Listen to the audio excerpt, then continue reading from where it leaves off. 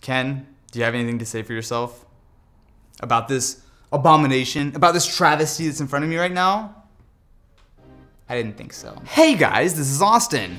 This disaster that sits in front of me are some of the most popular PS4 accessories. Now sure, unlike a gaming PC which you can fully customize, a PS4 is pretty much what you get is, well, what you get. However, what I'm curious about is whether any of this stuff is remotely worth it. So to start with, we have the Nyko intercooler. So they claim that this is going to direct hot air away from the console, which in theory is going to be a thing that actually could be really helpful. Especially with the old fat PS4, it could get really loud under load. So one of the things that drew me to the intercooler is that this actually is fairly well integrated into the PS4 design.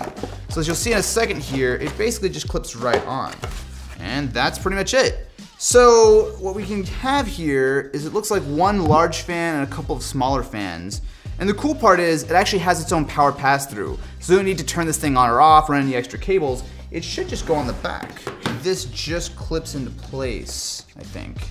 That actually integrates pretty well, I've got to say. So it's even the sort of same two-tone finish. On the back, you still have access to all of your ports, and you can still plug in the power cable right here. Now I'm curious how well it'll actually work, but it's worth a shot. So if you're rocking the PS4 Slim or Pro, then Dopey has you covered. So this is the P4 series multifunctional cooling stand. We'll see exactly how multifunctional it really is. So the idea here is that not only can you actually get a stand, but you can also mount your controllers as well as some games all in the one stand. So here, this is a little bit bigger. This product can decrease the temperature for the PS4 effectively, improving its performance and decreasing the power loss. Power loss? So while these cooling products claim to lower the temperature of the PS4, that really shouldn't give you more performance. The real advantage and the thing that I'm going to be looking for is if temperatures come down, in theory, fan noise should come down, and potentially longevity of your PS4 should be improved a little bit, but we'll see. So this is made for everything from the fat PS4 to the Slim to the Pro. So if you have a Slim, it drops in here, but if we have the Pro, we should just be able to get it in something like this. Actually, it fits pretty well. So there's nothing really holding it in besides friction. On the bottom, we do have those, wait, what? It's really only pulling a little bit of air from here? I mean, they look like reasonable sized fans, but how is that gonna drive any significant airflow into the PS4? Next up, we have something a little bit more simple. This is a PS4 USB hub. So as the name suggests, it's pretty straightforward. It turns the 2 USB ports on the front of the PS4 into 5. So this is specifically made for the fat PS4. So in the back we have a pair of USB ports, and on the front we have one USB 3, which is a pass-through, and 4 standard USB 2. It should be pretty much as simple as just lining it up, and that's it. Again, I appreciate how well this actually fits with the original design. So even with this and the intercooler, it doesn't really look like a Frankenstein. I mean, at least not yet. Now it's time for the big guns. This is the Donko Game Bar. Now that name doesn't really tell you much, but what this is going to allow you to do is install a full desktop hard drive into your PS4. Infinity storage, super speed, dissipation, and stability. Man, I am excited for this one. Oh boy, here we go. Oh, that looks like a lot. So this is going to require just a little bit of surgery on our PS4. However, it's not going to be bad. So the PS4, as well as the PS4 Slim and PS4 Pro, all have removable hard drives. So what this is going to allow us to do is, instead of using a small 2.5-inch drive like from a laptop, to actually use a full desktop drive. This is feeling like a dumber and dumber idea each second.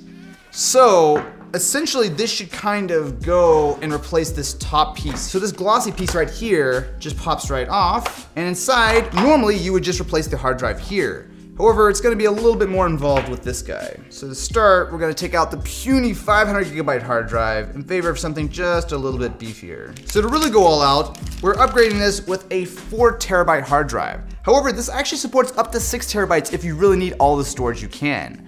On top of that, they actually just announced a new PS4 firmware update that will allow you to actually put games on external USB drives. So if you really want to get crazy with it, you can put a ton of storage in your PS4. So I just need to set the SATA cable in like that, and I can close the whole thing up. So all this is really just a pass-through. So once we're ready, we just slide it in to the standard PS4 slot and screw it in. All right, here goes nothing. So we want to run all of our power and data through this little slot. Get it around here. Okay. That actually kind of works. Now we just need to drop the hard drive in like this, and doesn't seem very stable, but besides that, we just have to attach the cable And in theory, we pretty much have a 4TB PS4. Uh-oh. It totally fits. We have created a monster. Dude, if this is about to work, I'm gonna be so happy. It totally fits. This is, I gotta say, this might be the proudest moment of my entire life. This is a masterpiece of elegant Japanese engineering. Or, that's all Ken's fault. So, one quick firmware update later, we have the ultimate Frankenstein PS4 up and running. And as you can hear, it's kind of loud. We also have the Energizer Extra Life for the controller. So this is a dock that comes with an external battery that clips on the bottom of the controller, so it doesn't really get in the way when you're actually playing a game. First thing, I want to check to see if our storage is here. So, yep, there we go, 3.51 terabytes of free space. Now with so many PS4s shipping with a 500GB hard drive, it can really get cramped quickly. So this is Uncharted 4, and it looks, well, exactly like Uncharted 4.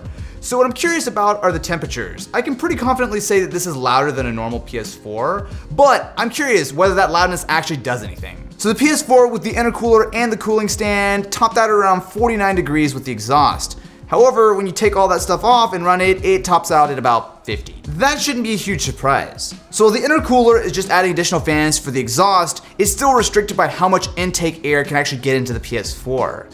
Now the cooling stand in theory would actually help things by giving it some fresh air. However, the actual intakes themselves are tiny and really not able to make a big difference. So is any of this worth it? Kind of. So first of all, the Energizer Extra Life dock is actually not bad. The dock itself is clean, but most importantly, the battery doesn't get in the way and legitimately does give you extra time on the PS4. Which brings us to the game bar. So on one hand, it actually works really well. Once you get past the setup, it's completely seamless. And if you really do need 4 or 6 terabytes of storage with your PS4, then it's kind of a no-brainer. However, if you don't need that much storage, it's a lot easier to just install a 1 or 2 terabyte hard drive. And on top of that, the update to allow you to put games on a USB drive is coming soon. I do really like the USB hub. So with the PS4 only having 2 USB ports, especially if you have something like PlayStation VR set up, those ports disappear quickly. Which brings us to the intercooler and the cooling stand. Don't buy these. The intercooler, while it actually does integrate pretty well and doesn't really hurt anything, I'm not convinced actually makes any difference whatsoever. Now the stand does give you a few options like being able to dock your controllers, as well as in theory giving you a little bit more cooling, but again, I don't really believe it's actually making any significant difference. As always, all the links you guys need to any of this stuff will be in the description if you want to go check it out. And I'm curious, what do you think about this monstrosity? Let me know in the comments below and I will catch you in the next one.